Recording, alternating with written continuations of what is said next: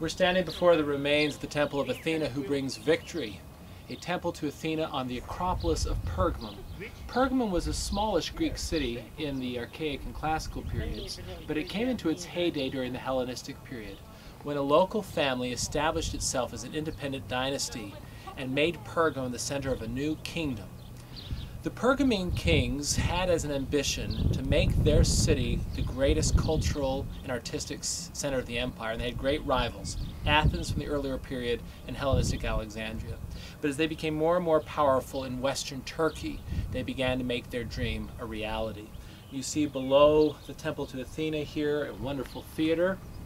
The Temple of Athena was later enclosed in a colonnade, and a library was built here to rival the great library in Alexandria.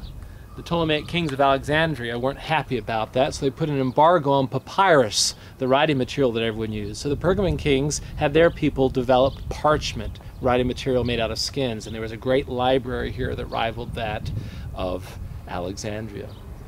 Below us here are the foundations of the great altar to Zeus. This was built to commemorate an Attalid victory, the family was named the Attalid family, over the Gauls who had invaded Asia Minor. Unfortunately, there's nothing there now because the altar has been reconstructed in Berlin. But on this wonderful structure, they commemorated a scene of the Gigantomachy, the battles of the gods fighting the giants, and this probably was symbolic of the Pergamenes and the Greeks defeating the Gallic invaders. Higher up on the Acropolis are the remains of a Roman imperial temple begun under the reign of Trajan, who ruled from 98 to 117 AD and completed under the reign of his adopted son Hadrian.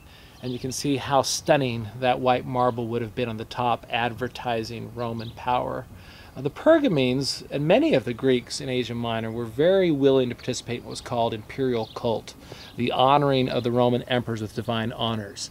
And it was either, this was done after the book of Revelation, but there was already some worship of Roman emperors, perhaps on that site earlier in the 1st century AD. There was a statue of Augustus here in the forecourt of Athena sanctuary, and then of course there was the altar of Zeus. One of these sites, either this great altar to Zeus that was famous throughout the world or one of these imperial cult centers, may have been the source of the reference in Revelation when the Lord says that he is pleased and displeased with the church at Pergamum.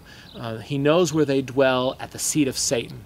It could have been that great altar of Zeus, which was an open-air altar, which actually kind of looks like a seat, or perhaps it was the beginning of the imperial cult. Pergamum, great site.